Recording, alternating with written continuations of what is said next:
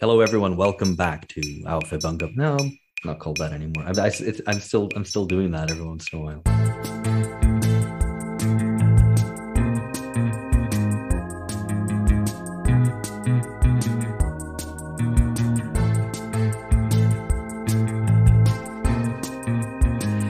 Hello, everyone. Welcome back to BungaCast. It's Wednesday, the 29th of June. My name is Alex Gourevitch. I'm here as usual with Philip Cunliffe and George Hoare. And we are joined once again by a multi-time guest, so regular listeners will be well familiar with him.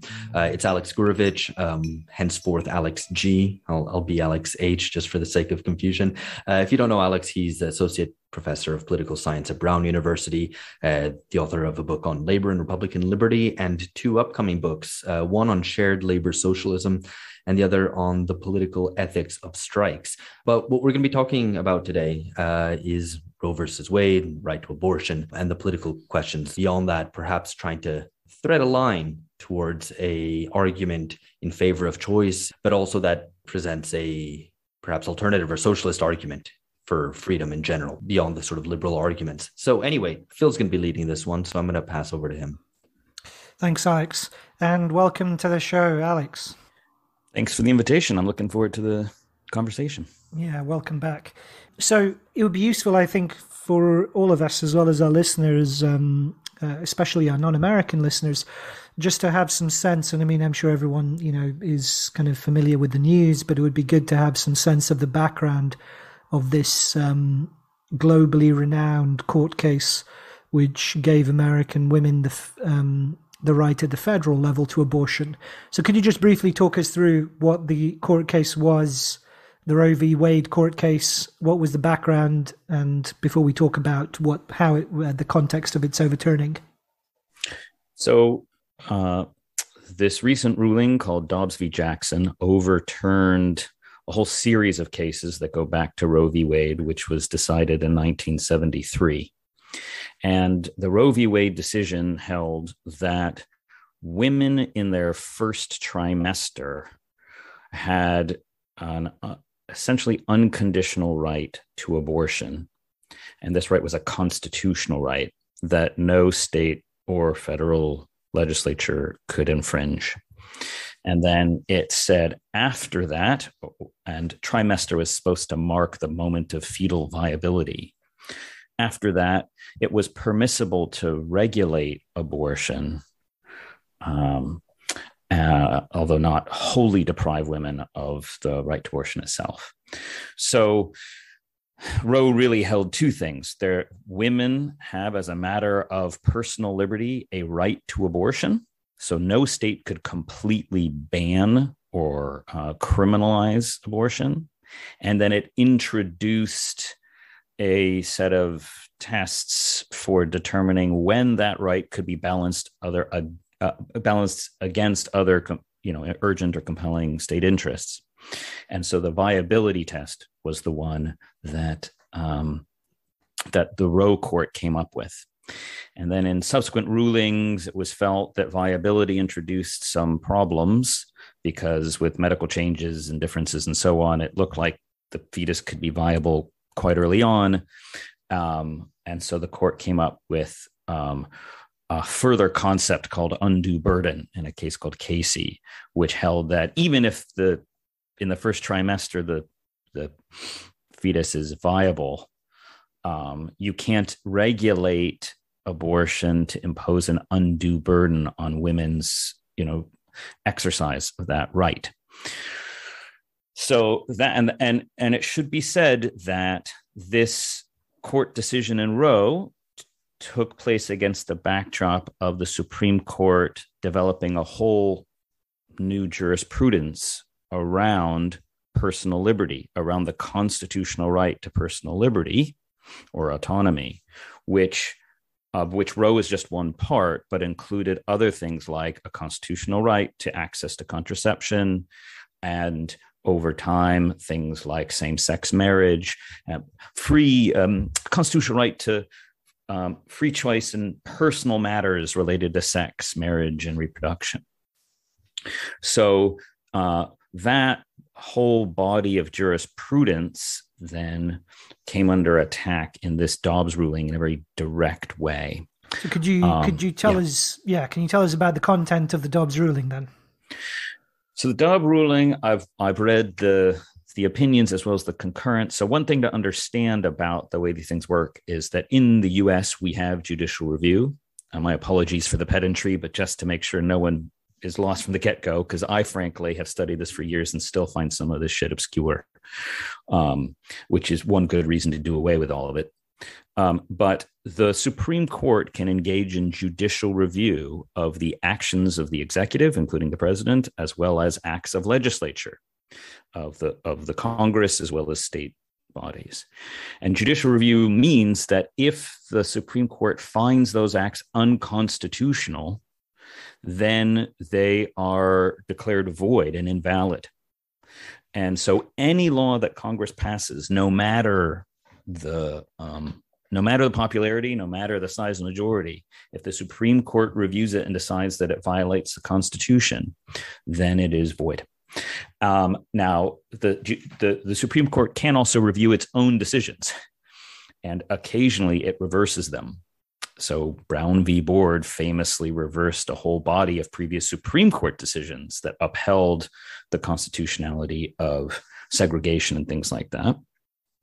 And in this case, what Dobbs v. Jackson, the centrally important thing that Dobbs v. Jackson did was declare that there is no constitutional right to abortion, because abortion is not one of those areas of personal choice that the Constitution protects as a matter of doctrine. So although they say, yes, the Constitution protects personal liberty and says you can't have your personal liberty, you can't be deprived of your personal liberty without due process, the court said the plain text, neither the text nor the history of the long and abiding, I forget the phrase, but the long history of American thinking includes abortion as one of those rights.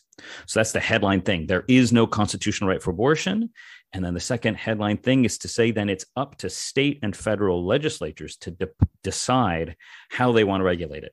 They can do complete bans, they can do partial bans, they can do whatever they like, but it's now up for the democratic decision of states and legislatures to decide what rights people have, because the Constitution is simply silent.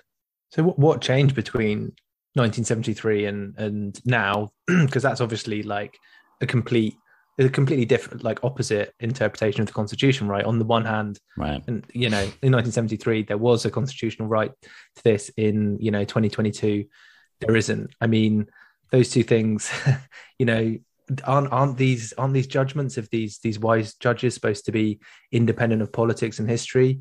I mean, aren't they just logic? And how could they have arrived at such different conclusions? Well, a lot of things happened. So one thing it's important to mention that happened that so far I haven't seen very much discussion of, and it's one of the most important things to say first, is that Roe v. Wade, which was decided in 1973, happened in the middle of a massive Democratic feminist campaign to pass, among other things, the Equal Rights Amendment. And so there were really two strategies that feminists were pursuing at the time to enshrine equal rights for women. One was this judicial strategy to try and win it through the court and constitutional interpretation. But the other was to simply use it has to be said, extremely undemocratic procedures of the horrible American Constitution to nonetheless try to enshrine as constitutional right through the complex supermajority procedures, the American Amendment procedure. And they got extremely close, one state away. But one of the most important things is that Roe was decided in the middle of the ratification process. And it made it look like the argument for the abortion right was not this mass majoritarian democratic idea, but something that had to be imposed on society by judges interpreting the Constitution against existing majorities. And it galvanized, it's arguably one of the most important things to galvanize the right and Phyllis Schlafly and the conservative women's movement, whose signature achievement and aim was to defeat the Equal Rights Amendment. So it has to be said, one of the first things that happened between Roe and then was Roe itself and the way it undermined this massive rare act of popular sovereignty in the United States to enshrine equal rights for women. Once it's defeated, it kind of diverted the liberal politics of the right to abortion into judicial activism. And it gave the wrong signal, really, that the only defense and the proper defense of the right to abortion was going to be through the courts. And so liberals and the left kind of retreated from even ordinary legislative efforts, in part. I mean, at the state level, over time, some states have actually become much more permissive of abortion. But then the other thing happened was that the right didn't just mobilize in sort of a populist way, but you saw the birth of an extremely well-funded and organized conservative legal movement that developed its own body of interpretation and jurisprudence. And slowly, as conservatives won more elections and were able to appoint more of their judges to the court, they were then able, ironically, because they were winning elections, to appoint judges and influence the course of jurisprudence. And then, as with everything, there's some contingency. So it was Trump's ability to appoint 3 judges that allowed them to get the supermajority on the court. And they don't need a supermajority. They only need 5 justices, but they got 6 who were committed enough to this body of interpretation to overturn Roe v. Wade. But, if you just think about how, Trump could have easily lost in 2016, didn't take very many more votes. Had Hillary been president, probably would have ended up appointing a few more courts, and this could have limped along for a very, very long time. It's all Hillary Clinton's fault for being such a bad candidate.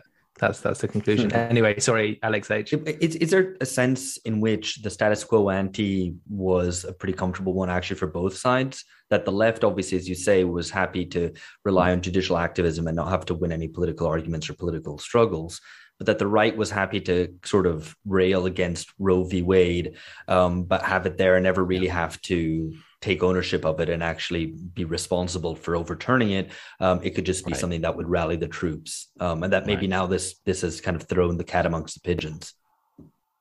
So I'm going to use slightly more concrete terms than the left, just so that we know who we're talking about. But I think it's absolutely true that, as with many other issues, the Democratic Party became very comfortable with not having to take responsibility for the abortion issue, and to use it as a every 2 or 4 years fundraising alarmist tactic, like many others, to ask for money and get people out to vote. But they, even that was always pitched as so that we can control court appointments. So they really got out of the habit of ever really having to make the Democratic argument to the majority for why there's a right to abortion. And it's clear it's clear from their reaction to the Dobbs ruling that they are extremely uncomfortable with this fact. They really have no idea.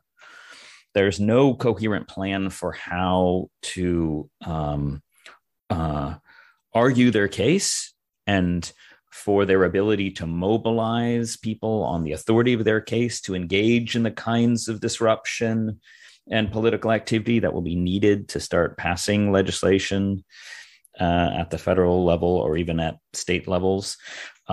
They haven't even really done any serious accounting for why they lost so many state houses from the Clinton to the Trump period.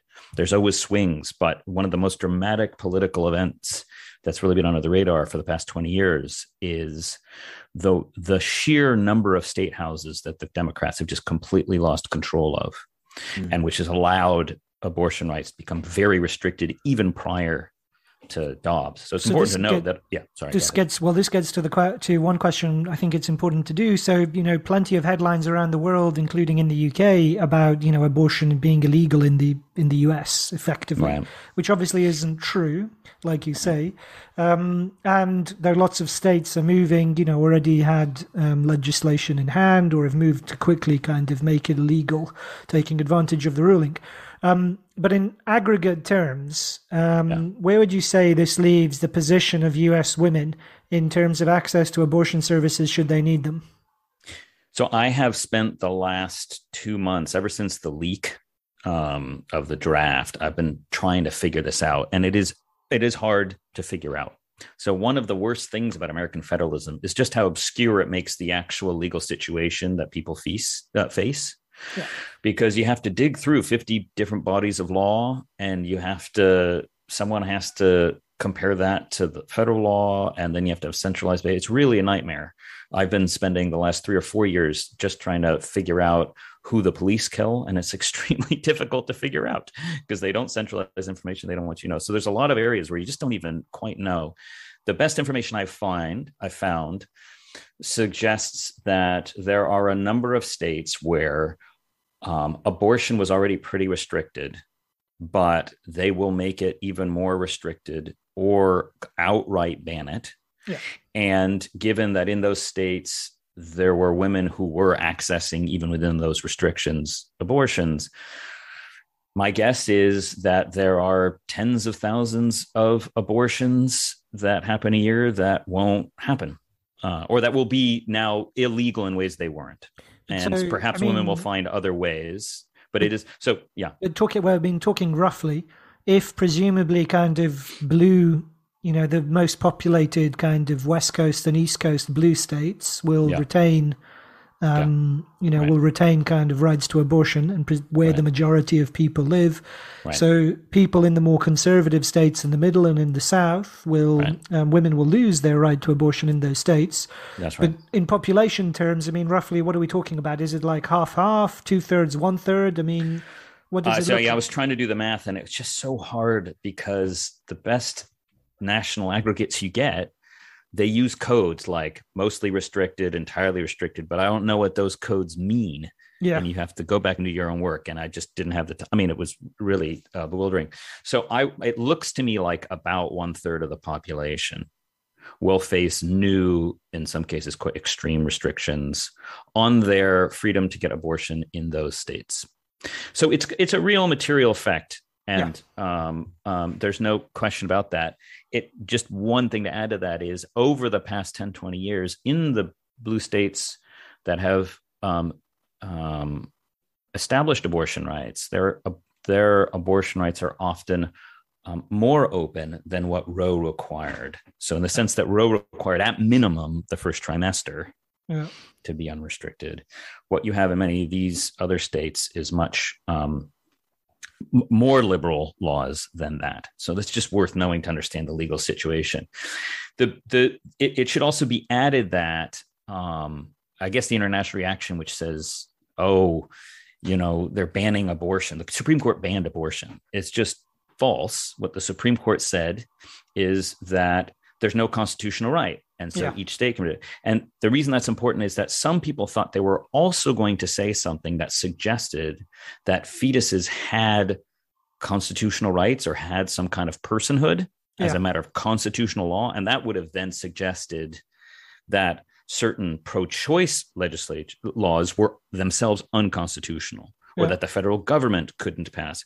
And they did not. There's nothing anywhere in the ruling that suggests that. That would be the only thing that would have really suggested that the Supreme Court was going to declare abortion to be itself unconstitutional. They didn't even hint that. And there's some chatter as well, and I don't know how realistic this is, which is why I'm asking you.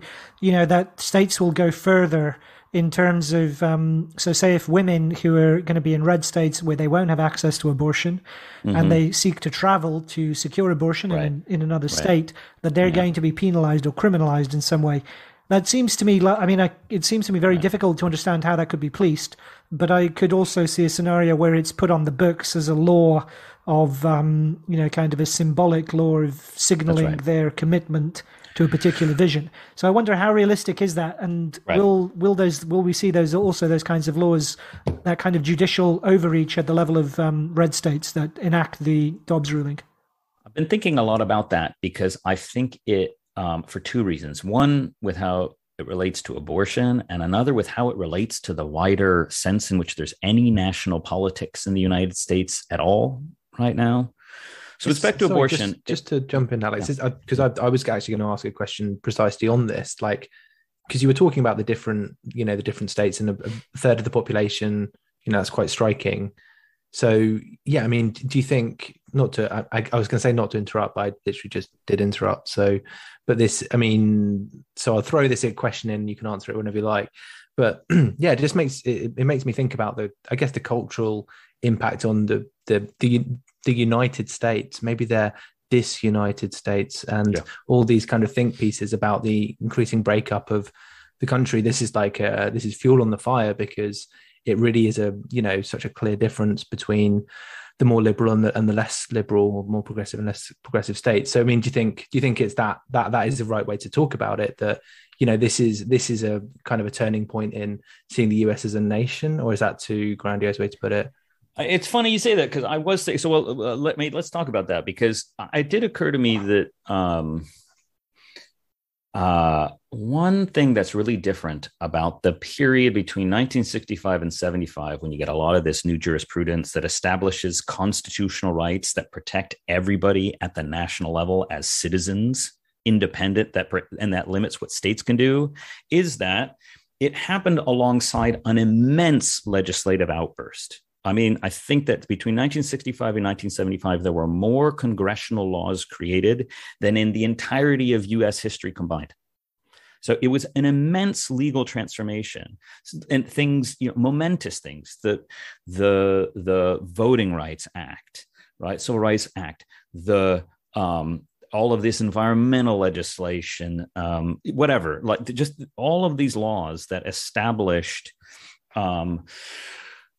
That put their weight behind the idea that that political problems will be determined and resolved at the national level, the Great Society legislation, and that this was done because it was some sense that what you're creating was some new national community, and putting legislative as well as judicial weight behind the rights and material claims that citizens will have on their government. And the notable thing about the Dobbs decision is that on the one hand, it's a very democratic one in the limited sense that it says, look, it's up for people to decide. The Constitution, there's a good argument to say abortion rights are part of what women need to be equal citizens in a democracy. So you could say it's a democratic right, but people have not, some people say that it's not the most common claim. But what's notable is that I think there is this weird disuniting, as you put it, denationalization of politics. And COVID saw it as well. I don't think there was no united national experience in the US of COVID, because every single decision basically was a state or municipal one or school board one. So, you talk to somebody in Florida, I was raging about what schools are doing here. You talk to somebody in Florida and they're like, I don't even know what you're talking about. And then other people dealing with like, oh, but we have a vaccine mandate. But what are you talking about? Masks? Nobody's wearing masks. Or we have masks, but no vaccine mandate. Everything. So the capacity to resolve problems at the national level, and the fact that they'll be done, is not what's behind the court. And the court is sort of saying we're going to solve these problems by denationalizing each state. I mean, they didn't say the federal government can't do it, but it was clear in all of the discussions, as well as the wider public reaction, that the sense in which the peak of our politics and our central problems are going to be resolved is, oddly enough, not at the national level. So it's not just a kind of loss of a constitutional right that everyone would have as a citizen. It's that also the politics have kind of got pushed and displaced. And the capacity to represent and resolve these problems is really sclerotic. So that is one thing. That was the sort of more general thought I had about this crossing boundaries. I'll just say to your specific question, Phil, that it looks very unlikely that there is a majority on the court willing to hold those kinds of bans constitutional. Brett Kavanaugh made very clear he thought that it was unconstitutional in his concurrence. And what is unconstitutional? It is unconstitutional for, say, the state of Georgia to say that a resident of Georgia who crossed state lines to get an abortion committed a crime that Georgia can punish, because it violates federalism, ironically. And there's so much precedent, it seems hard to believe. So I don't even know if they could symbolically get it on the court, because it would get challenged, and I don't see the Supreme Court upholding that. One thing that would seem interesting about this moment, I mean, Biden's response, as well as the usual pablum of, I really feel that this is a difficult time for women and I understand your pain, or all that kind of stuff. There was another, I guess, typically Democratic sort of moment, capital D Democratic moment, where he said, we're going to try to help people get across state lines. And that seemed to be, at least I read that as another sort of abnegation of responsibility. And it's the Democrats, again, pretending like they're the little guy up against, kind of the big forces of conservatism, and that they're like some small revolutionary cell or guerrilla organization which needs to ferry people over state lines to get abortions, ignoring the fact that they have effectively a supermajority, and I guess it also consciously evokes the kind of the rebel escape, so the slave escapes as well, and the Underground Railroad and all that nonsense, right? I mean, that's presumably the intent of messaging like that. Yeah, and I mean, so I just want to take the opportunity actually just to double back to a question that I asked earlier, because it didn't come to the second part of it, Alex, which is that obviously the Democrats have been complacent and very comfortable with the sort of status quo ante, but that conservatives may have been comfortable with the status quo ante as well, because they could rail against Roe without having to take responsibility for actually overturning it and the political consequences that might actually have. I don't know about whether it's symmetrical. So I think it's true that the Republicans also, were quite comfortable with raising money and winning votes on the backs of appointing judges and justices and so on. But the thing is, what they offer their voters is the rewards of ruling through the most undemocratic institutions in the United States. I mean, the Republicans are a minority party, and their political project is sort of increasingly explicit about ruling through the courts, the Supreme Court, the Senate, and the Electoral College. That all of the counter-majoritarian institutions of our Constitution are the ones that they're kind of committed to and want to organize their followers to. So this, in some ways, I think that probably what happened is they were apprehensive, and then the total lassitude of the Democratic response and the shock. I'll admit I'm a little shocked of the fact that the best they could think of was to go sing on the steps of Congress, that there was no plan. They really didn't have a huge coordinated response to this, despite the leak and having 2 months to sort this out. I think my guess is in some ways kind of emboldens the Republicans, because they think, well, the backlash is not that bad. And so at some point, the Republicans might pay the price. But I think that it's a bigger problem for the Democrats, who have played the lesser evil game for so long, which was a game of kind of blackmailing and bullying people into voting for them, rather than making a good, strong case and trying to mobilize people behind whatever that case was.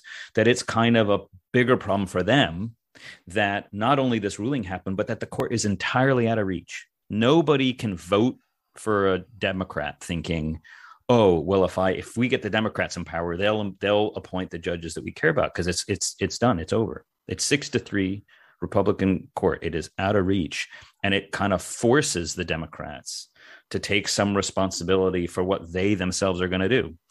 So I'm not sure that there's a symmetrical problem of both for Republicans and Democrats having to take responsibility for what to do from here.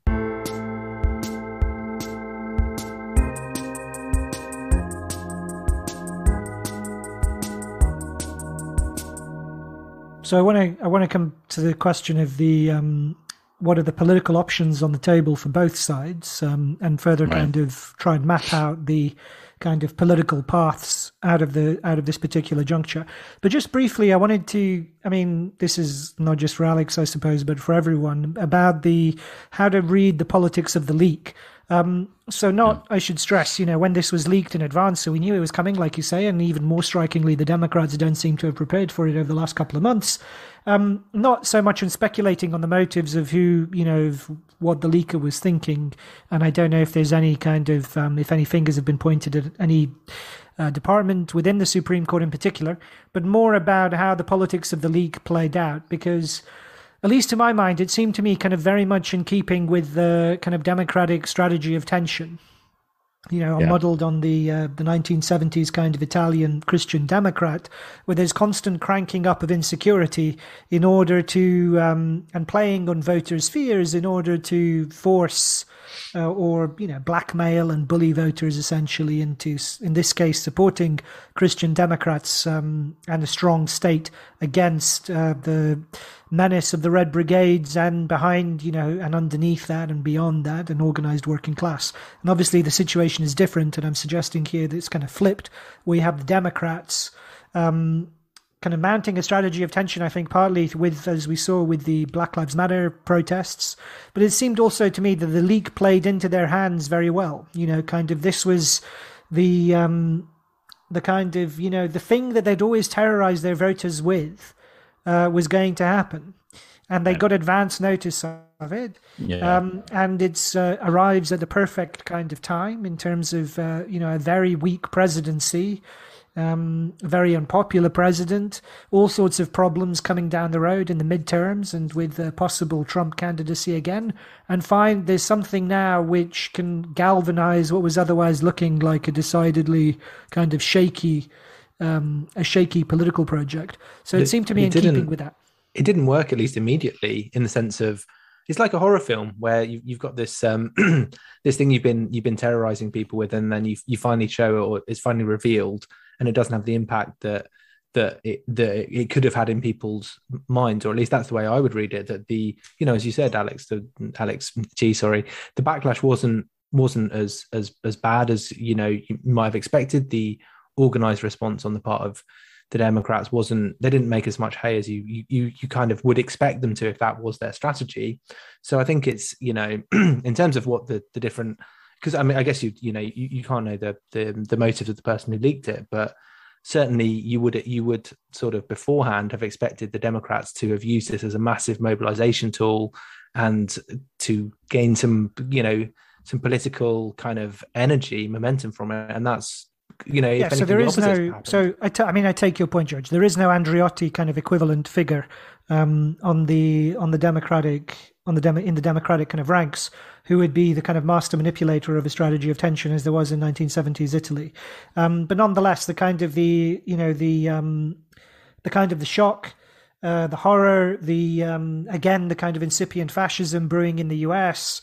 The long await, the kind of the horrible climax, like you say, of what, people have been threatening for so long. All of that seems to me to play into the Democrats' kind of base, even if they're so disorganized, they can't kind of. They haven't got a strategy to make any. I'm kind of with that as well. I mean, people were joking that the only thing the Democrats prepared in the interim was a fundraising email, which then they immediately sent out en masse. But I'm inclined to agree with you, Phil, that it probably strengthens the Democrats' blackmail. Now, if you don't vote for a Democrat, you're basically don't care about abortion rights, don't care about women, and so on. I know what you're saying. I think the difference is that in one sense, it clearly weakens the blackmail, because now the Democrats have to say what they're going to do with the vote. Yeah. Before it was, we'll appoint justices that will protect Roe. Well, that's it. That's over. Right. This is what everybody's pointing out is all they have left is the kind of fever pitch kind of crisis atmosphere. But what are we supposed to, what are you supposed to do with that? So why would you vote if you're not being told what they're going to do with the vote? A number of people have pointed this out, actually. In fact, Kamala Harris was asked this, where she said the most important thing is to vote. And someone asked her, well, but what will you do? if elected, because the court's out of reach. And she said, well, we're not committing to anything right now, or something like that. Someone listed the things that AOC had said, and she said, well, we're not committing to anything right now. And it's like, whatever you think of what AOC said, it's even worse to just say, it really, it is turning vote into something sort of like, profit accumulation. Vote for the sake of winning so that you can vote again for the sake of winning. And so, well, for what? What's the end? What's the point of doing it? Now that the one thing that you might get out of it has been taken decisively away, which is not just the constitutional right to abortion, but any ability to control the Supreme Court. So I think the way I saw the leak, I don't know. I think it was more plausible to me that it was a liberal clerk than a conservative clerk who leaked it. I think the counter argument is pretty clear from Roberts's concurrence that he didn't think that the entire precedent from Roe should be overruled. He thought that this was that you didn't need to say there's no right to abortion in the Constitution to rule in this case, and that there was some alternative, workable rule that would protect a woman's limited right to choose. So yeah, perhaps it was coming from a Roberts thing. I think that's unlikely, but I think it's more likely it's a liberal. But what I think it taps into is less the some Bismarckian figure who gets that this strategy of tension is the way to rule, then it is just the native way of doing politics that has ruled the leading elements of the Democratic Party for ages now. I mean, think of how they responded to Trump. It was just like one permanent emergency. And then they couldn't win. They kept saying, oh, we're going to get into nuclear war with North Korea. And then we're about to invade Iran. It's not going to happen. And then on the next terrorist attack, he's going to clamp down on society. And that didn't happen, and then COVID was finally their chance to declare complete state of emergency, which is really just to defeat Trump. And then once that wore off, they found Ukraine. Right. And they don't know, they mobilize because they don't know how to organize and represent. And so their only way to mobilize is to keep people in just a constant state of hysteria. And so now the January 6 hearings are the next thing. And like this incredible thing, which really turns out, this new secret, the surprise witness, it turns out that, Trump got tricked into getting his own car. And the reason he was pissed that people with arms weren't being let in is because he thought the photo op looked bad. Totally trivial stuff that we're supposed to say is just the knockdown evidence that the demon wasn't, we've unmasked the demon. It was the coup, So I think it's that the Democrats, whoever the liberal clerk that leaked it, if it was a liberal clerk, it's a strategy. It's a unconscious strategy of attention if it is one, because it's strategy anti-strategic. It's anti-strategic. What is prohibited is stepping back. So I agree. I mean, I think, and I withdraw, Your Honor. I withdraw the remark. So it's about saying strategy is obviously it imputes kind of too much kind of forethought into it. So I want to we need to get into the politics, the kind of the politics of getting around it, I guess, what that might look like, or indeed the politics of reinforcing it as well. What that might look like for those who wish to kind of strengthen this precedent. But first of all, so there's been a lot of criticism over the principled idea of so my understanding is that the Roe decision was rooting the idea of a constitutional right to abortion in the idea of a right to privacy, and that this has been seen as a weakness. So it wasn't an actual kind of constitutional right, which stood alone and apart for women, but was something which was bundled together with a broader and something broader and more schematic. And this is partly why it's not been as deeply institutionalized in U.S. kind of politics as it might otherwise have been. So is it problematic to root a constitutional right to abortion in a right to privacy?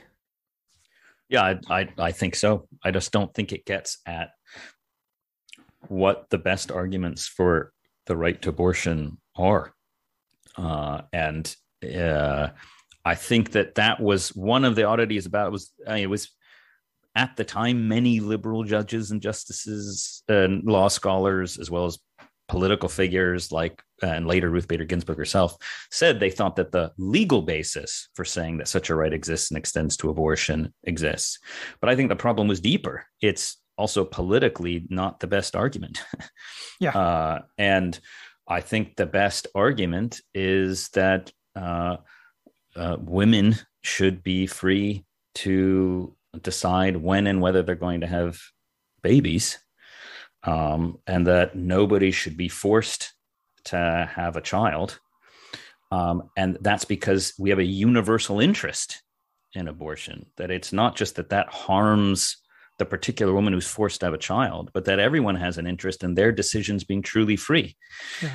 That the decision to have a child is and should be a free one, but when it's surrounded by force and coercion, when you know that it's something that you're forced to do if you don't happen to want to do it, then that isn't just a violation or harm to the bodily autonomy of the woman who's forced to have a child. It also undermines the meaning of that choice and the value of that choice to everyone else. So I think to my mind, that's the best kind of argument. We have a universal interest in living in a society in which people choose freely whether they're going to have children or not. And I think that next to that is the very strong argument that for women to be able to participate with equal freedom in this society, they can't be forced to have children. Yeah. So I think that's a very good argument as well. And it's close to the right to privacy. I mean, the right to privacy wasn't really in the end the only argument that was made. There was also this kind of argument that was sort of like a bodily autonomy argument that was like this one. And it's one that the majority opinion had to deal with in the horrible language of the court. But that one's, I think, a better argument and was part of the jurisprudence of Roe and later decisions. And it was about the argument for bodily autonomy because women needed to have it to participate as equals in society. If they can't choose when and whether to have children, then that is far too disruptive to their lives and prevents them from taking advantage of all of the freedoms that men do in the same way. That men have in the same way. So the court, as we said, in one of the less plausible parts of the majority opinion, they claimed that this was not, women weren't being treated differently by the, if their freedom to have an abortion was prohibited, which is just implausible.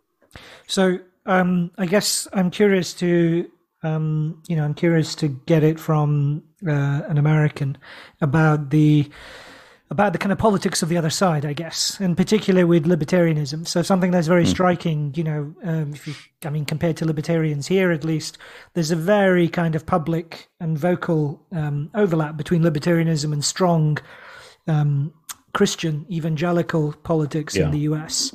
Right. And I was wondering, how do they square, such kind of strong arguments for individual autonomy and personal liberty how do they deal with arguments that this is this is a question of liberty as well for women specifically? Right. I'm just curious about how they get around that, and if they do have any kind of way to get around it, or if they just kind of flub it. I've asked some libertarian friends and acquaintances of mine this question. Are they Christian as well, these friends, acquaintances? Some are, some aren't. Sorry, can you describe for our non-American listeners the libertarian, not necessarily the individual acquaintances, but something about because I'm imagining bow ties and that kind of classic. Like what color bow ties are these libertarian acquaintances? The classic Republican American academic. So I mean, my view is this: there are two anti-state ideologies in the U.S. that are quite that longstanding: libertarianism and anarchism.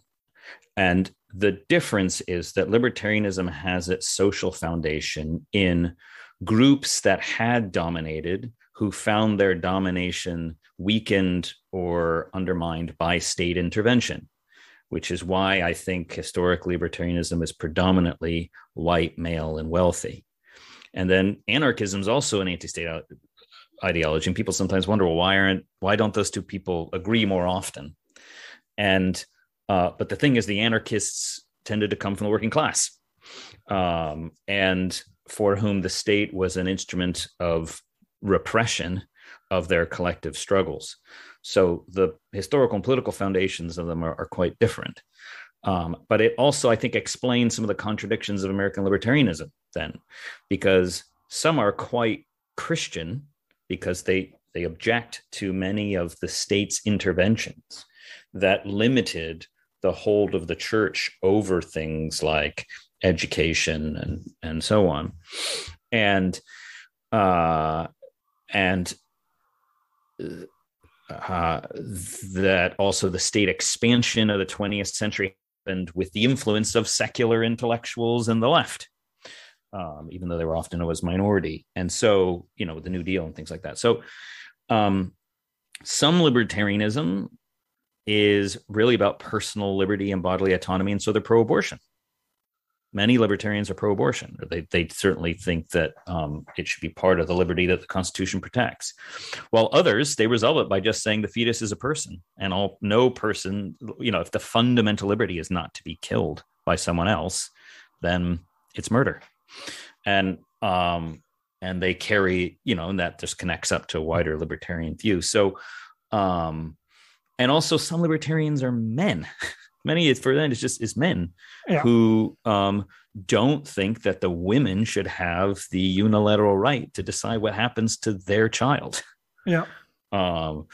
And they think that therefore women should be prevented from getting rid of their child. And so when I say these things, I'm talking about political views I see expressed. I'm not talking about sort of philosophical libertarians who've written this or that about abortion. That's more a general candidate. So, but there's no single coherent libertarian position because of that internal division, I think, within it.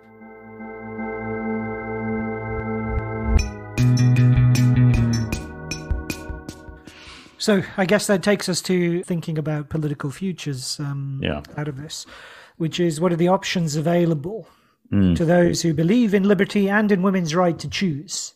Right. And one thing that struck me kind of observing from afar is that it seems to me there's much more, I mean, this might be just wishful thinking on my part, but there does seem to me to be at least more widespread recognition of the problem that the American left has over-relied on judicial activism and the veneration of the Supreme Court at the expense of actual kind of democratic majoritarianism. And I have to say, I've been quite surprised to see this kind of emerging in unexpected places, this kind of very basic democratic point. And it made me somewhat, surprised and maybe hopeful that perhaps in some areas people understand the idea that liberty has to be rooted in kind of, popular acclaim rather than judicial activism. So where are we at with that? What are the paths out? Yeah. I mean, if there is any there is a silver lining to the ruling, which is not just that it forces everyone to confront that that the existing state of law barely protected the right for many women and that much more needed to be done, but that it really forces, as you say, it forces people who care about the right to abortion and liberty generally to win it democratically. But the problem is that nobody knows what to do. Nobody knows how to do it. Nobody has any sense how to do it, because there's a difference between forcing that fact onto the political scene and there being a force or body able to make something of that fact. I think you all, or at least those of you who live in the UK, are seeing that with Brexit, right? I mean, Brexit was a necessary democratic act to restore sovereignty to the United Kingdom. But since then, there's just no party or political force that really able to carry out and realize the democratic possibilities of that act.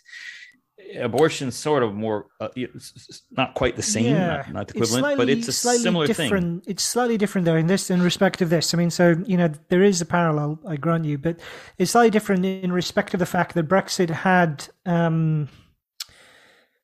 there was kind of a clear, the constitutionality aligned with the kind of democratic decision.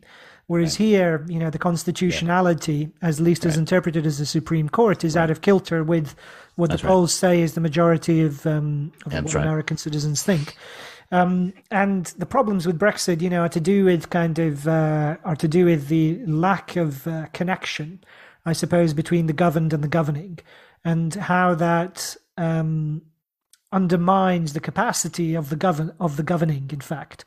So we have a profoundly weak kind of set of political representatives and the lack of, cadre simply in the level of the state to take advantage of the democratic opportunities that are offered by the electoral kind of revolt that Brexit was.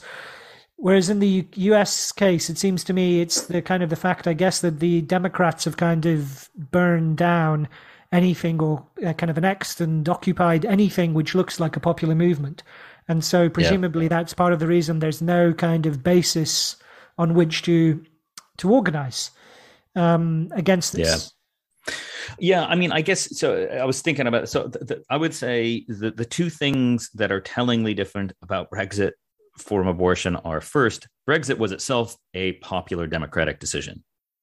Whereas here, the overturning of Dobbs is in some ways just as illegitimate as the original rulings, because it was clearly a political decision by 9 people. So there's nothing more legitimate than about, yes, they can say there's no right and the original law was bad, but it's still a political decision and everyone can see that. But the second thing is the United Kingdom has a very democratic constitution.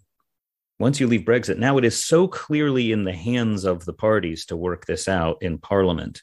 And so the gap between the Tories and the electorate, or any of the major parties in the electorate, is very vivid.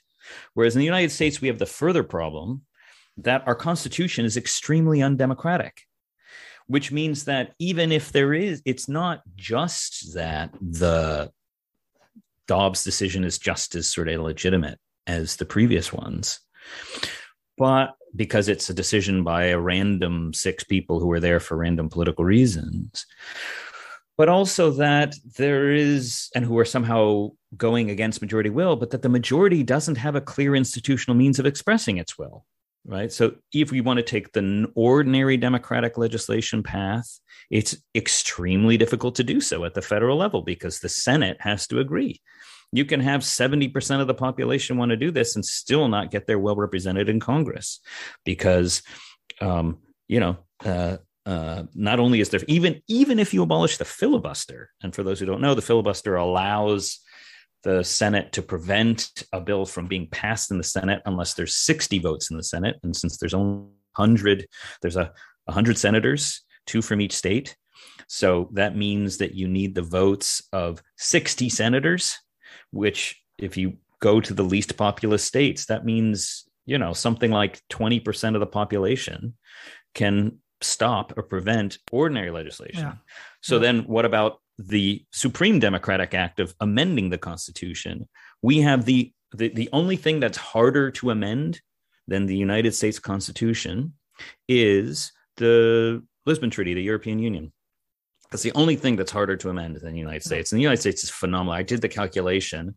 And because you need 3/4 of the states to approve the final amendment, you need 2/3 of the Senate to pass, to agree that there is going to be amendment, which will then be sent to the states. And then you need 3/4 of the states to approve it. Yeah. Something like 11% of the population can prevent the amendment from being passed. There's no way to do this. I think you're mistaken, actually, because Remain and Reform, this idea, is actually very easy to make changes to the structure of the European Union. I think you're just laboring under. It's a position taken by people only if they have no idea what they're talking about.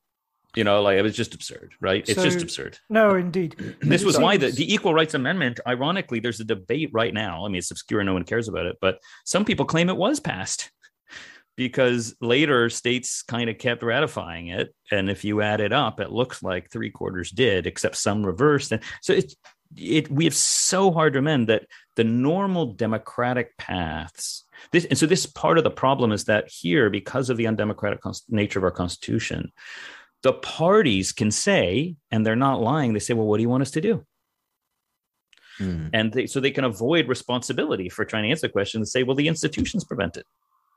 So I wanted to ask, but faced with obviously the reliance on anti-democratic or counter-majoritarian institutions, both on the side of the Republicans as well as the Democrats through their reliance on judicial activism to kind of see through their politics or to defend their kind of policy preferences, for example, on abortion, it's obviously open to sort of a void for there to be made a popular or a democratic argument, but maybe those should be in quotation marks, because I mean, one example I have in my head was I heard Tucker Carlson making this argument, and I don't know how representative he is, though no doubt he speaks, I suppose, for some section of the population or has a certain appeal there. Farcically kind of making this argument from Ipanema Beach in Rio, but anyway, that's just an aside. But it basically making the argument that one, that this was the overturning of Roe versus Wade is actually democratic because it allows people to decide in the states instead of having it be a purely judicial ruling, which, you know, is half of an argument. But I think, as you've already pointed out, there's problems with that too. But that also this argument, which grasps at a materialist argument around abortion, which I don't find entirely convincing. I mean, it's namely that feminists are in league with the elite and with corporate America, because corporations effectively don't want women workers to not turn up to work by getting pregnant and having to pay leave and all the rest of that, right? So that's like you're doing that throwing hand motion where you're dismissing an argument, right? I don't buy that either. But the radical left responds with its own sort of materialist argument, which is actually no, abortion bans, and I've seen this quite widely on the radical left anyway, that and not just in the US, that abortion bans served capital's need for the reproduction of the labor force. That basically the reason this is happening is because the judges are doing the work of capital in making women have more babies because they need, to kind of churn more people through the workforce and reproduce the working class. Now, I don't buy either of those, but it's interesting that there's a sort of grasping towards finding some materialist case for why this has happened. But for me, they're mutually exclusive. They run against each other, and I don't find either that of them particularly convincing on their own grounds. But anyway, I wanted your take on it. So I think that I think we can dismiss the argument that says that we're getting abortion bans because capitalism needs more workers. Because if it were that mechanical, you couldn't explain why the only place where it's being restricted is in the one place that's able to replace workers with immigrants, which is the U.S. Yeah. The replacement rate is lower in Europe, and you've seen an expansion of abortion rights. So I think it's a very poor mechanical argument. I mean, there's the argument that the GOP specifically, sorry, just that the GOP there is the argument that the GOP specifically, because they want to restrict immigration, they need surplus labor. So they need, native born babies. Look, I actually think there's a certain kind of vision somewhere in conservatives that holds that together and might actually believe that, but I don't think they're thinking about it in Marxian terms. They're thinking more racially and demographically, sort of the way Israel thinks about Jews relative to Palestinians or something like that, not about the size of the reserve army or even its composition.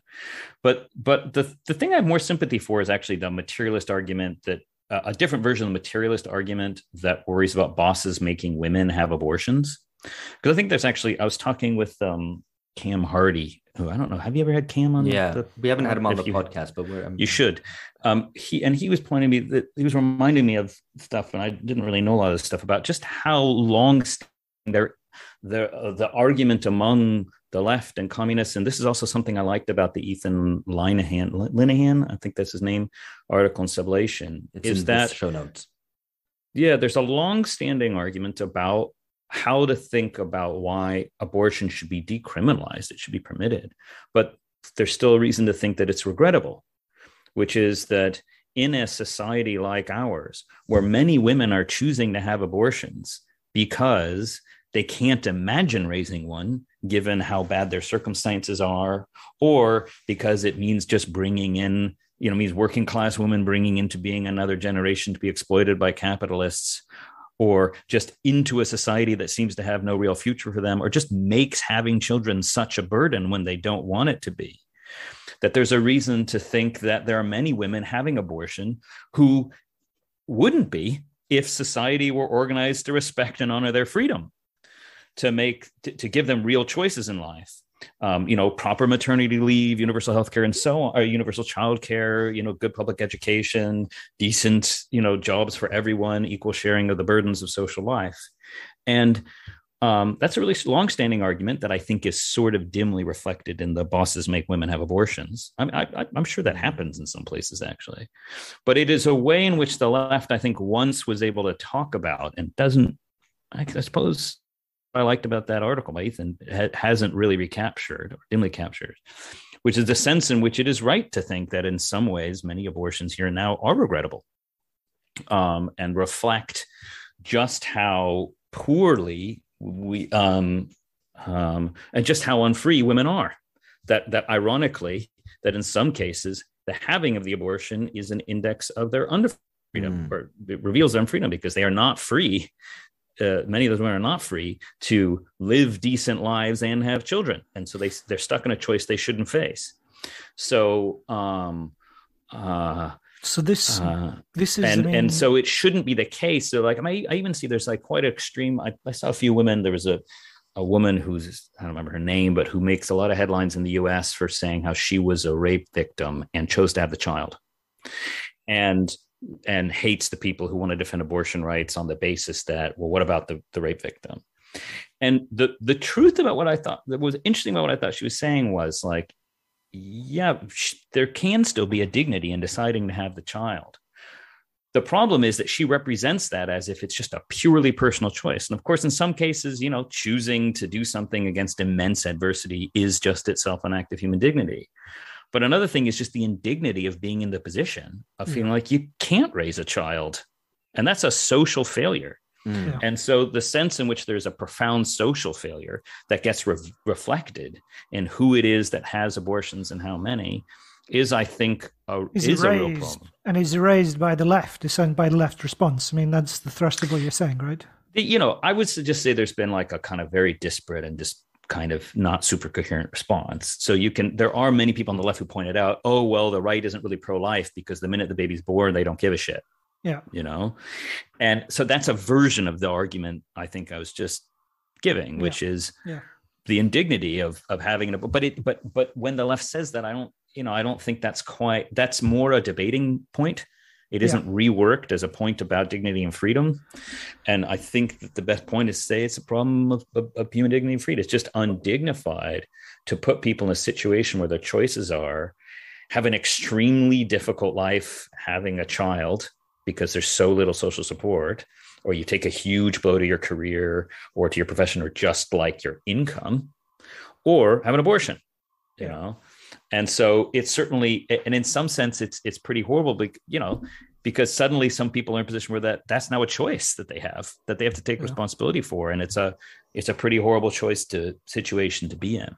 So I want to talk more about the response of the left, but just to, I suppose, just to see if there's a way to, I mean, from what you're saying, there doesn't seem to be no one is offering a way out, essentially, right? Yeah. At least there's no way out on the table at the moment.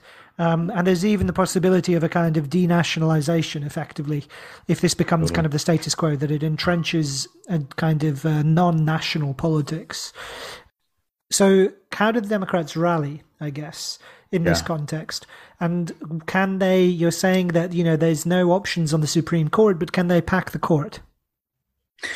I genuinely don't know. I mean, it was only like Saturday when I thought, oh, they're going to do the same thing with this. I somehow thought that it's such a moment that seems really like not a turning point, but a dramatic change that is different from other changes, that I thought the Democratic response would be different.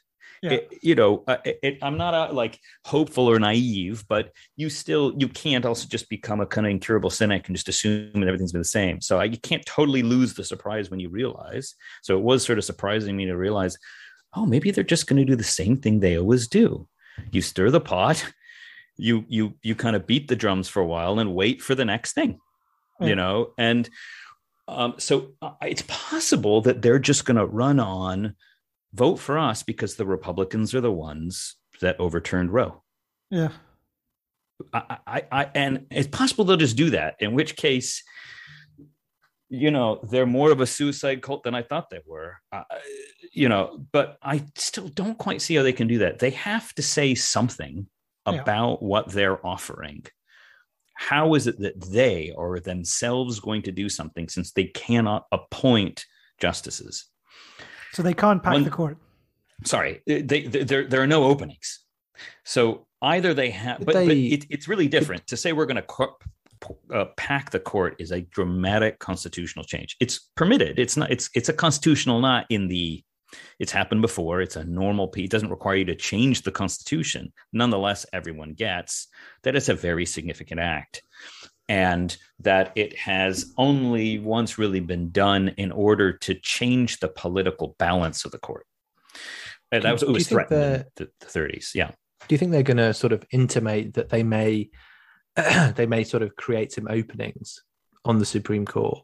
Like, I mean, is this a sort of a strategy of like very, very implied like judicial murder and then replacement with? Is this a joke, George? Judges? Is this a joke, George? I'm just wondering. Like, it seems like, honestly, I mean, obviously it's a facetious comment, but it seems like really? that's the. It honestly seems like that's the only thing that they can really say is like we're out of options. Like maybe there'll be some. They could, but wait. So there is a precedent, right? The favorite Democratic president, FDR, threatened to pack the court in the 30s over the New Deal. Yeah. They wouldn't do it though. Didn't do it in the end. But I mean, presumably that will be their go-to, right? FDR did it. I don't think so. I think a friend of me, someone once told me that there was this New Yorker cartoon a long time ago, which shows two senators standing outside Congress saying, "My instinct is to do the cowardly thing. I just don't know what that is." and you just put under that Democratic Party, 1990 to present, or something. And I do wonder if somewhere in the back they did a bunch of market tests or poll testing for the last 2 months. And the reason they don't have a plan is everything came up shit. They're being forced to actually make a decision because here were their options, right? You could pack the courts. You could propose federal legislation. Yeah. You could do ticky-tacky like, we'll use federal lands and maybe repeal the Hyde Amendment, which ticky-tacky in the sense that they'd be important and good, but it's not doing anything to deal with the right itself. Or they could say, we're going to go for the state houses, but not really say what that means, right? Or an amendment, a constitutional amendment, right? So you just run those through the poll. And my guess is what they got was sort of like 30, 40, 40 or something.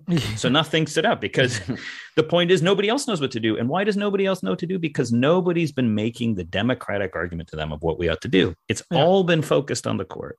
Yeah. The Democrats have never really had to make the case. And they've spent a lot of time triangulating. Hillary famously said it should be legal, safe, and rare, and made a big point of rare to signal to that was the last time there was a kind of pro-life part of the Democratic Party.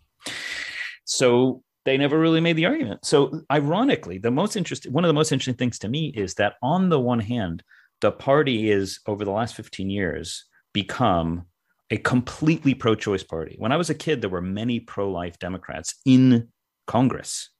There was a section of the National Party that was pro-life. There is nobody. It's notable that the one person they campaigned for is this one guy, Henry Cuellar. And I can't even remember. I think he won the primary. I didn't forgot to check. But that's notable as an exception to the rule. So it's the litmus test. You cannot be a national figure in the party and not be pro-choice. On the other hand, they have no idea what to offer people. So I don't know what they are going to offer. And that's why I wonder if they're just going to say, yeah, but they're the ones who overturned Roe and not offer anybody anything. So even court packing is too much of a kind of political, that requires too much, even that is too much political ambition for the Democrats at the moment. I mean, too much in the sense that it seems to me they don't think they can make the case for it. They think they're likely to lose rather than win. Yeah. And it's in part because they can't think past November. Yeah. So it might be losing in November. In fact, because they're going to lose so hard in November, it's probably the time to take a risk. Yeah. And indeed. build if they were if they were kind of able to think past, if they were in any way strategic. But I don't think that they're going to do it. And I don't think they can do it until they're forced to do it. I think there's another thing to say, and I don't know enough about it, but the way in which the major feminist and abortion-related feminist organizations in DC became themselves just an extension of the party. Yeah. Now, Emily's List, NARAL, all these, I know that doesn't mean anything to most of your listeners. These are just essentially lobbying groups and fundraising groups in DC that lobby the Democratic Party for stuff when they pass laws and try to help write legislation.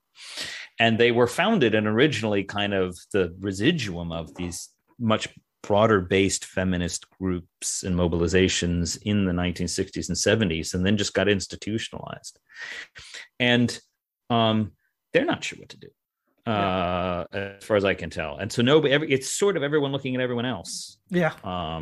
But I think the stasis is really explicable by the fact that the Democrats don't know. They've relied on that NGO lobby strata as the organizational basis for the party, doesn't know how to make a case for a particular thing, and doesn't think, I think it even has the internal discipline to do it. The bolder things it knows people like Manchin and Sinema and all them would never go for. Yeah. And it's not enough for the left wing. So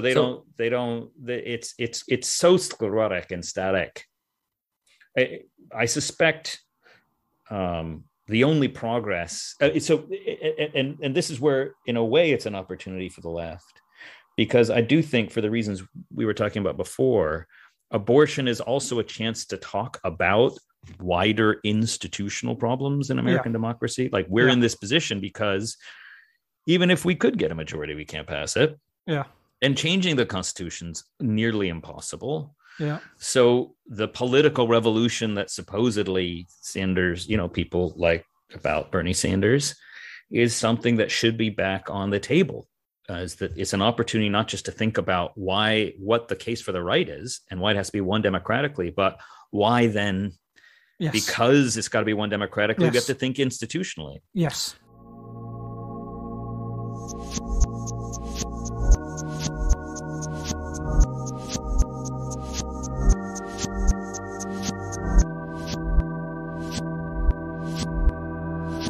So I was wondering, obviously the Democrats, we've already hinted at this, that the Democrats have always relied on, for a good decade or more, this idea of a rising tide of reaction and, the boogeyman of the right, to mobilize their own forces and to raise funds and whatever. To what extent does this ruling strengthen the right?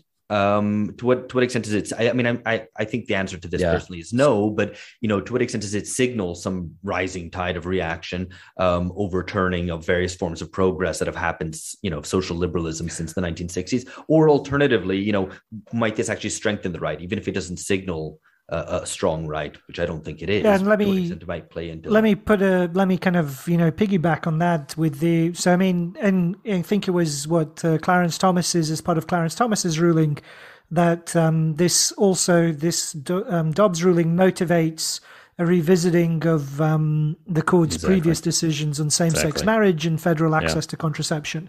And so the claim is that these are also imperiled. And again, this seems to me kind of very clear, maybe that's your answer, Alex, is maybe this is the way the Democrats will rally.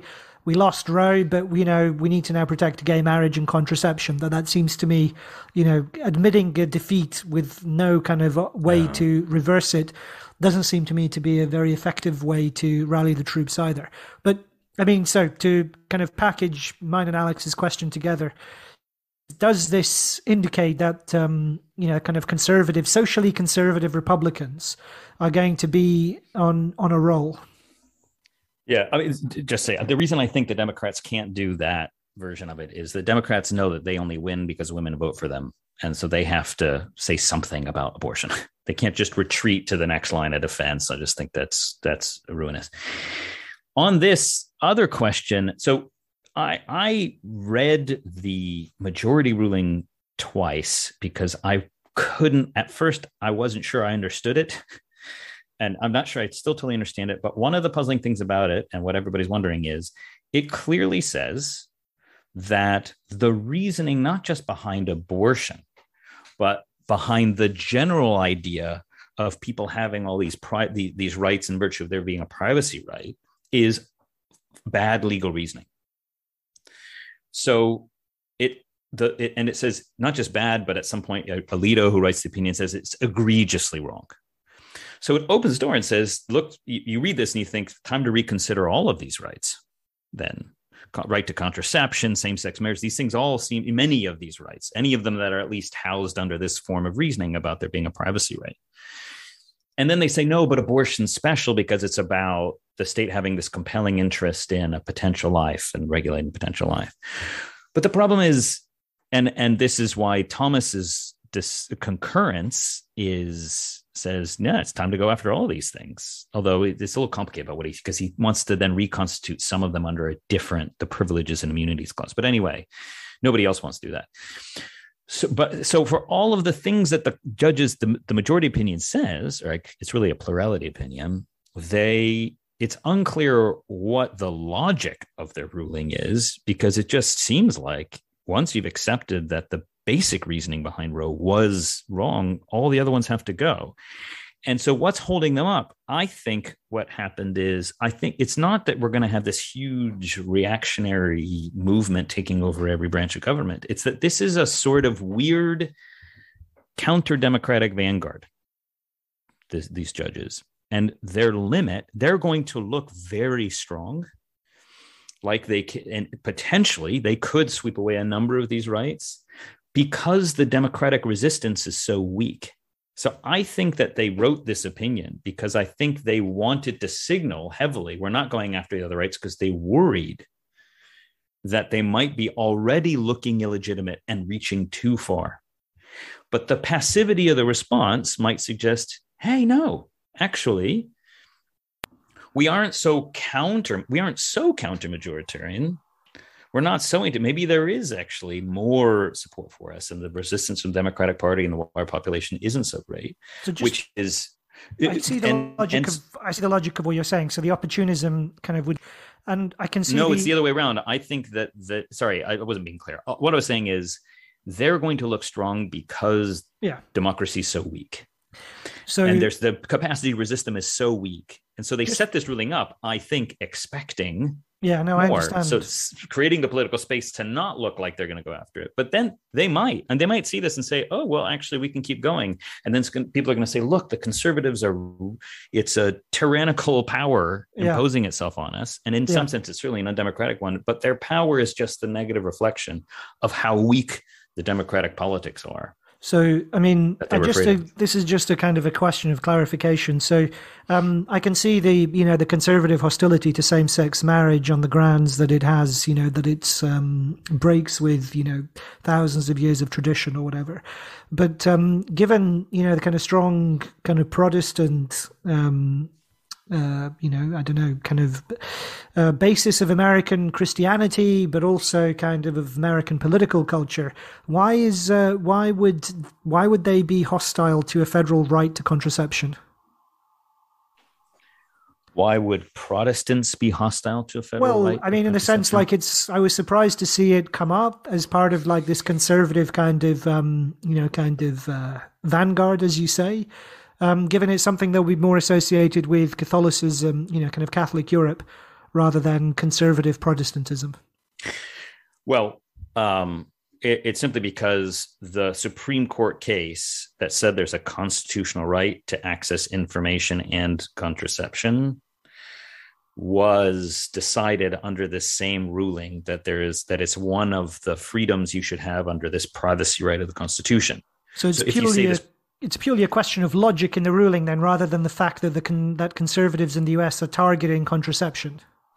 That's right. I mean, I think it's an interesting kind of marker because, for the most part, conservatives have not sought to make contraception illegal. Their version has been to instead try to enforce abstinence-based sex education in schools.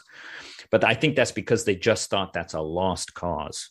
Yeah. So perhaps they'll read this and think, hey, we can ban contraception now. I think they'd like to. I think there are many evangelical Christians who would like to be free to ban contraception, prevent it from being, maybe they'd start by saying, prevent it from being accessible on school property.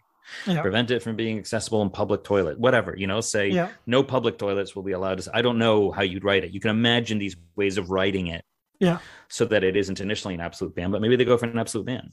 And I think it's because there is a general sense that the cultural war is against the sexual promiscuity, the sexual mores, the permissiveness of this society, and contraceptive morality is in the end, it's sex for pleasure. The idea is the freedom to have sex for pleasure and experiment with it. They see it not just as a sign of sexual permissiveness, but also as a society without consequence, of actions without consequence. It undermines the idea that you ought to be responsible. I mean, ironically, it is a way of being responsible, right? About planning. That's why it's called family, reasonably called family planning. Like, I don't want to have a child now. I don't want this, but they think that it's irresponsible. It creates a culture of permissiveness and therefore irresponsibility. So one thing I wanted to talk about with respect to the left's response is, and this has been, so this was picked up during the COVID pandemic, was in the places where there was strong opposition, particularly from, in red states or from libertarians or from the Christian right, where there was strong opposition to vaccine mandates and masking and so on. The case was rooted in, often you saw the signs shared very widely in the media and on social media, my body, my choice, and very kind of explicitly invoking the left's kind of case for abortion, invoking it for the COVID, opposition to the vax mandate. The other element of it, which is unavoidable, I think, is also the question over trans rights and squeamishness over biological definitions of womanhood that the left also are hostile to, and it was very evident with the appointment of the Biden's appointment to the Supreme Court, when she was kind of questioned and she was unable to offer, famously or notoriously unable to offer an answer to the question of what is a woman. And I was struck. So I'm not, anyone who follows me on Twitter will know that I'm, kind of occasionally say controversial things. And I was very struck that when I said that it'll be more difficult to oppose this ruling if you can't define a woman, or words to that effect, I had much more pushback on Twitter than I've had on many other things that I would assume to be equivalently controversial about Ukraine or Europe or Brexit. So there does seem to me to be the kind of the unwillingness to, the basic unwillingness to have even the debate about, whether there is the biological category of womanhood, and the questions over COVID. I'm wondering how far this is also part of the disorganization of the left's response. Yeah.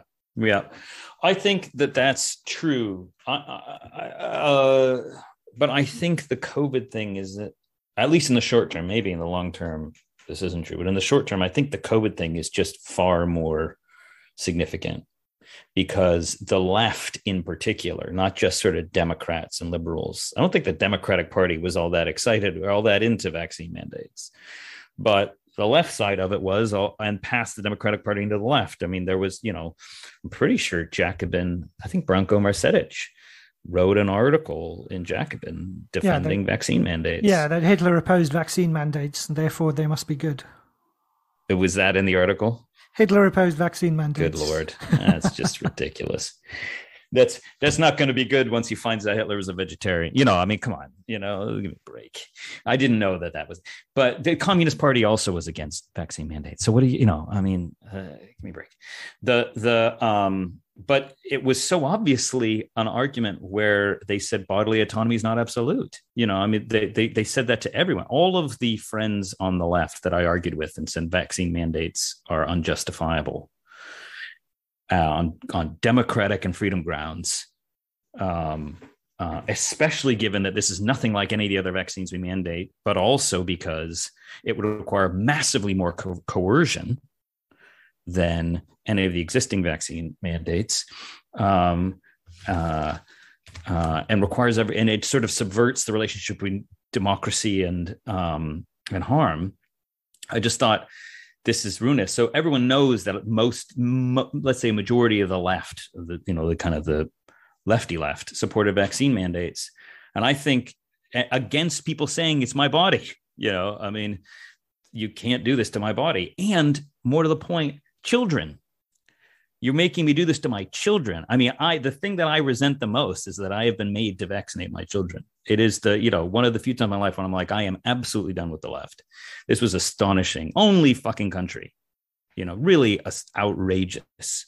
And that this came not just through kind of legal requirement, but widespread social pressure. Basically couldn't socialize, if you didn't vaccinate your child. I'm not going to socially isolate my children, So really, I think that in any way it really suggests then that there's something about the left that hates children, Now you're going to say we're pro-abortion. So now you really look like you're for killing kids. And then when they're alive, you're going to force parents to stick them with these randomized technologies that do very little for children. Children are not in danger. It doesn't prevent the spread of, all this stuff. So I think that the COVID vaccine mandate thing, especially as it played out in things like schools and with kids, and especially since it got the left into saying, no, bodily autonomy isn't absolute. Yeah. Is the most crippling thing for them. They could have come out this much more consistent. And it also, I will say, is what will make it especially hard for them to convince non-professional class people of their politics. Because that resistance, Isn't there a consistency there at least? I mean, I'm not making an argument in defense of what the left position was on COVID or vaccine mandates, but rather that it's consistent in terms of defending life, bare life, perhaps, insisting that, bodily autonomy, perhaps that freedom you have isn't so important, because what's important is life, right? So you need to vaccinate kids at all costs. Okay, ignoring the fact that it doesn't do very much for kids, and that is what matters for the left. Fetuses aren't human beings, aren't endowed with rights, and then after that, we have to protect life at all costs. And I think that seems to me to be the general thrust of what the left is about today. Obviously, to its to its downfall. So, are you saying that these positions are consistent if you're a particular kind of leftist who doesn't actually care about freedom that much? Exactly. Who just wants to kind of protect life. It's consistent with the left's turn towards humanitarianism already in the 90s and onward. I mean, I suppose that's an argument that's sometimes made about abortion. It's about women's health. Yeah. And it's, not a very good argument, not because it isn't in some cases about women's health, but because that's just far too diminished an argument for the right to abortion and suggests that only some women deserve that right, only when it's their health. So it mischaracterizes the real nature of the right. There's many reasons, but the point is that it's the woman who has the reasons and she gets to decide whether it's because she's going to die or because the child's going to be deformed or whether it's because it doesn't fit into their life plans.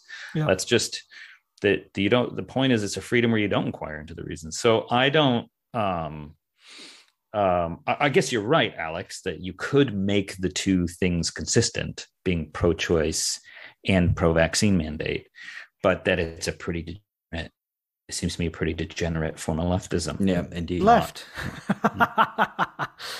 Just a final thought, I guess, which is to kind of and to bring a perspective from outside the US is this is something I tweeted about, but it's very striking how many people seem to think that we're living in the US outside of the US. Oh my God. And Labour politicians, I should say, in Britain, are saying, oh, well, this is, the Tories are going to come for abortion next. I mean, it's just astonishingly delusional kind of politics. And that people think somehow that there is an implication in their national jurisdiction as the result of a Supreme Court decision in the US. And I've been trying to work, apart from, you could talk about cultural globalization, blah, blah, blah, but I think it runs a bit deeper than, just watching kind of Netflix and going to McDonald's or something. I think it speaks to a genuine kind of lack of connection to one's own kind of political institutions. Oh, there it is. That means you live in the kind of globalist ether. And makes you imagine that kind of cultural, the kind of what you culturally consume or the country it's associated with would somehow affect you the same way, that you, I don't know, follow American fashion trends or something. Well, the triumph of American idealism. I mean, would you call this an Airstrip One outlook, Phil? I would call it an Airstrip One outlook, George. I know you're not on Twitter, but that is actually what I say on Twitter, Airstrip One. I was just about to say that if you made an oblique reference to my article, once again, I'm going to kill you, and you did it. So anyway, now I have to kill you. So I got to ask you guys about this. So I have a question about this because So the year I spent in the UK, I was astonished at how extensive the coverage of midterm elections in the US was. Year? Say again. That was 2001 to 2002. And one thing I remember watching news was just how much detail there was, how much reporting there was about stuff that happened in the US. And I came away with that thinking, well, I guess, that's the, still the peak of the unipolar moment. It's the war on terror, everybody kind of fall in line. And so, of course, in the sense that the American empire kind of determines everyone's fate, everyone's got to know. And they might overestimate the degree to which that it determines their fate. But over time, and just listening to you just now, I sort of had the opposite thought, which is, well, it's exaggerated, massively exaggerated, and not just for the reasons you give, Phil, but you think it's also because they just have no sense that they could resist these trends, because resisting it would require to have more of a sense of their democratic authority relative to their own population. Why would anyone in the UK think abortion's about to be rendered illegal? Who's going to do it? It's just ridiculous. Well, genuinely, Labour politicians, are trying to make hay with it. So it is genuinely ridiculous. But also, it was another politician, maybe a Lib Dem, who said, there is a separation between church and state in the UK, and there has been for hundreds of years. Just total, right. complete, living in a different country and responding to the politics of a different country. And so, it's not, I don't think it's so, like you say, I guess there's two ways to look at it. On the one hand, you could look at it as kind of substantively, it's living, kind of everyone being a province, at least in the West, of the American empire. But the flip side of that is total exclusion from one's own kind of national politics and not being able to shape politics in that jurisdiction which you actually live in. There's another element to it as well, which is the kind of mobilization through fear and blackmail is a pretty widespread playbook, right? I mean, that's the kind of go-to, what's going to happen? The bad Johnson man is going to mean no rights or whatever. I mean, obviously put in slightly less eloquent terms than that, in fact. But I mean, that's the idea, right? That it's here is another threat. Yeah, this is our way of doing things. Let's, even if it's not really that plausible. I saw Macron tweeting about it, right? Saying, solidarity with the US, whatever. I mean, which in and of itself is fairly by the by, but I think it's obviously telling that France, to Macron's credit, I think he did increase the limit from 12 to 14 weeks, but that's still far too little. Abortion should be available as late as necessary. And so, and I just had a quick look thinking, okay, because a lot of Europeans imagine the US to be, to have banned abortion outright everywhere. And as Alex has pointed out, it's at it still defers back to state level. I was like, well, what about Vermont? I think that's probably pretty liberal. Let's have a look there. Vermont has no limits whatsoever on abortion, and which is better than even the most liberal European states like Sweden and the Netherlands. So, right, yeah, no, I don't. The only sense I can make of it is that there's just such a limited connection between that the representative relationship is broken. Yeah, between these national political officials and their own populations. And so they don't understand what determines or where the final say lies in their own politics. They're not colonized. I mean, it's weird. It's this weird parroting of almost being colonized, such that what the metropole decides, the US, then everybody will have to fall in line. But they're just not colonized. The Brexit really means you're not in any way beholden to any external. I mean, it's so weird for them to get hysterical about that, but then want to rejoin the EU or want to be in the EU. If you don't like other people telling you what Supreme to do, courts, indeed. Supreme courts and shit. Then why do you want to be in the EU? Yeah, it's just ridiculous. Maybe it's more supreme than the Supreme Court. The Supreme Court isn't supreme enough. And so that's why the ECJ. It's true. The ECJ is if you don't like the Supreme Court, then you should really, really not like the ECJ. I know, absolutely. Alex, everyone wants the sort of judicial daddy, the ultimate liberal judicial daddy, watching over us, making sure no rights get trampled, and we can live comfortably in the end of history forever. Well, anyway. I guess it's just to say thank you very much, Alex, for coming on and helping to clear the ground for us and our listeners about the politics of Roe v. Wade. I imagine we'll be coming back to it because it seems to me like, given, like you say, the lack of any kind of obvious or organized response, I imagine this is going to kind of fester for a while in American politics. And perhaps if there's a possibility to connect the question of liberty to political institutions and democratic representation, then that's something to return to. So I'm sure we'll be talking to you about it again, but thanks anyway for joining us this time. Yeah, cheers, Thanks, Alex.